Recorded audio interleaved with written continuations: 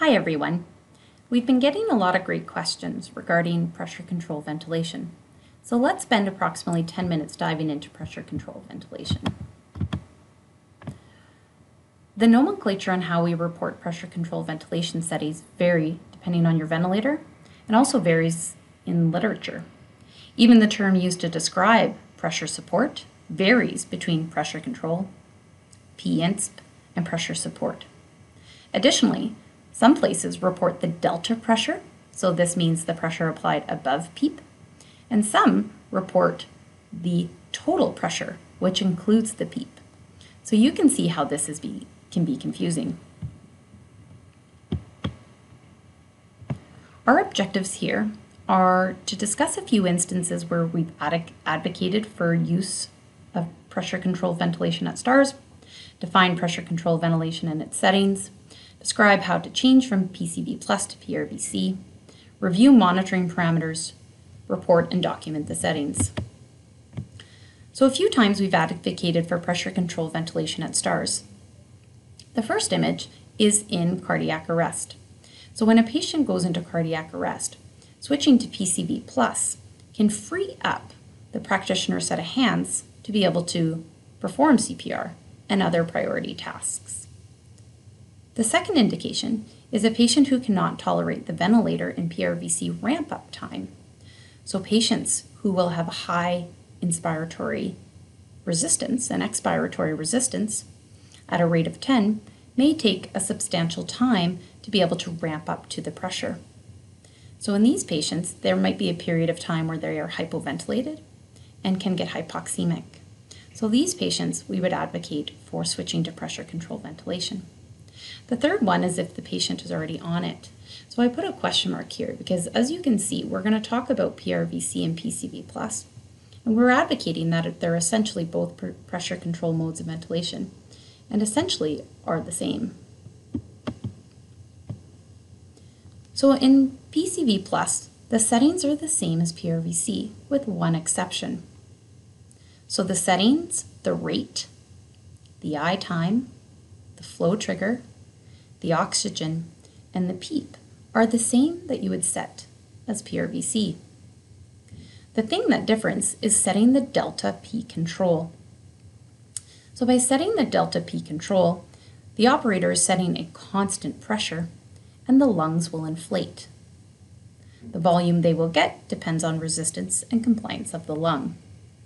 In this mode, you're still aiming for a tidal volume of approximately 6 to 8 mils per kilo, but the practitioner sets the pressure and therefore needs to watch the volumes and adjust the pressure control in order to meet the volumes that you're aiming for.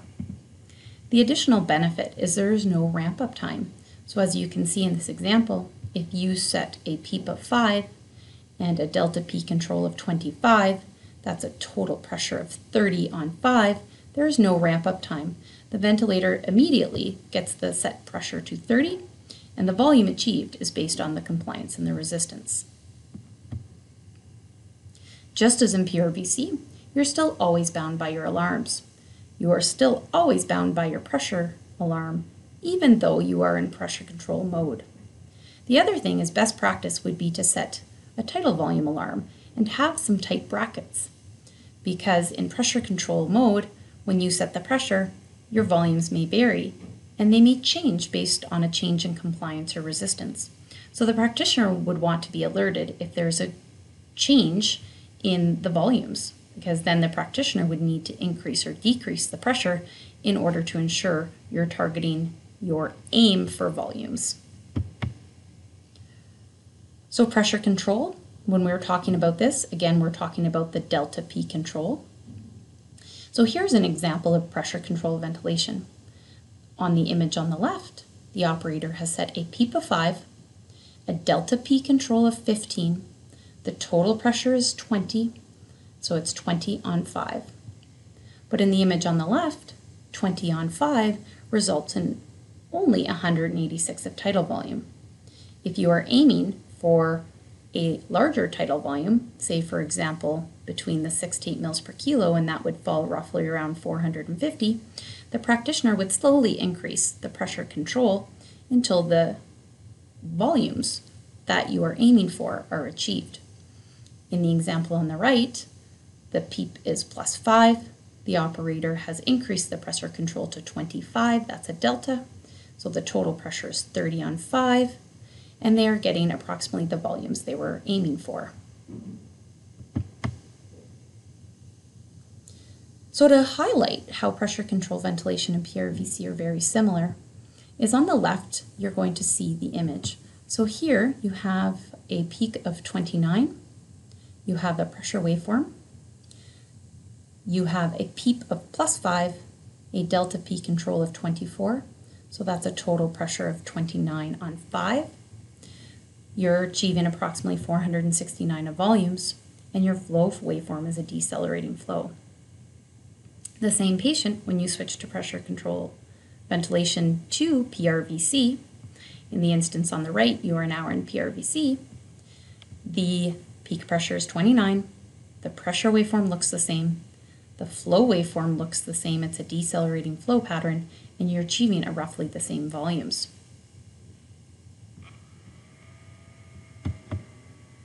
When are they not the same? So in pressure control ventilation, a change in compliance or resistance may result in a change in the tidal volume. So it's the operator who must adjust the P control to continue to meet the aim for that patient. Where in PRVC, one of the benefits of PRVC is that the ventilator automatically adjusts the pressure breath by breath to achieve the targeted volume. This is a benefit. So can you switch from pressure control ventilation to PRVC? You absolutely can. So how would we attempt to do this? Well, in PCV plus, you'll notice that the volume, the VTE, is highlighted in the red box, so it's achieving 469. So when setting up the ventilator in PRVC, CMV plus, the operator would then input the volumes they were achieving on pressure control ventilation, if that was the desired volume, and input that into the targeted volume.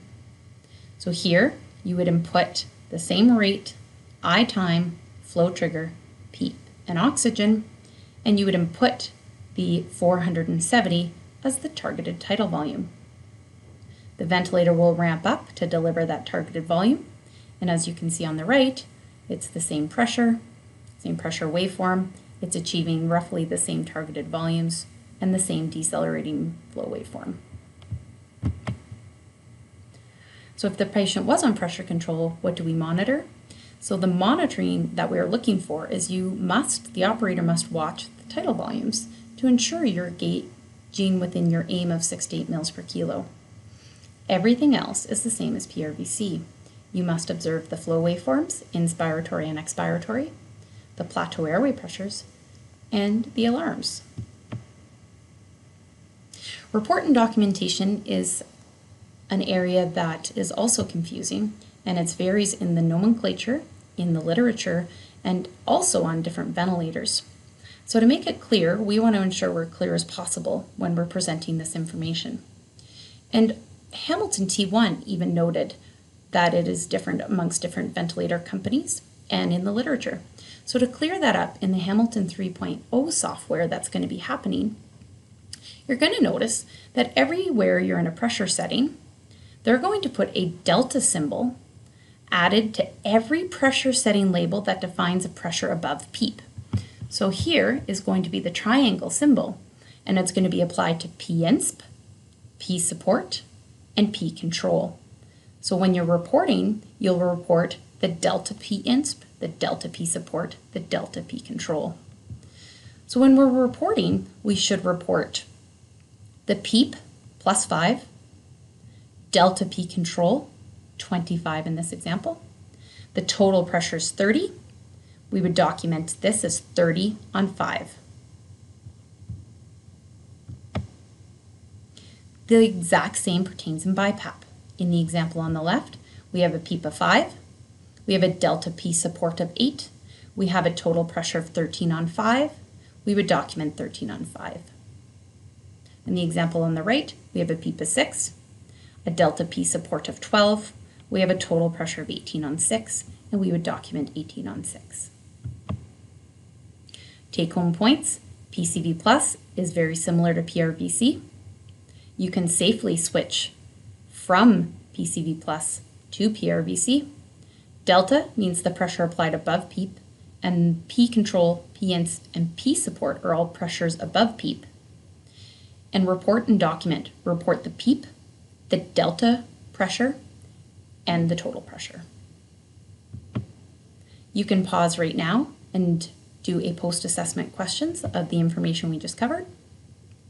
After you've completed that, or if you just want to move on to the next slide, the answers are on the next slide. And that is the end of the presentation.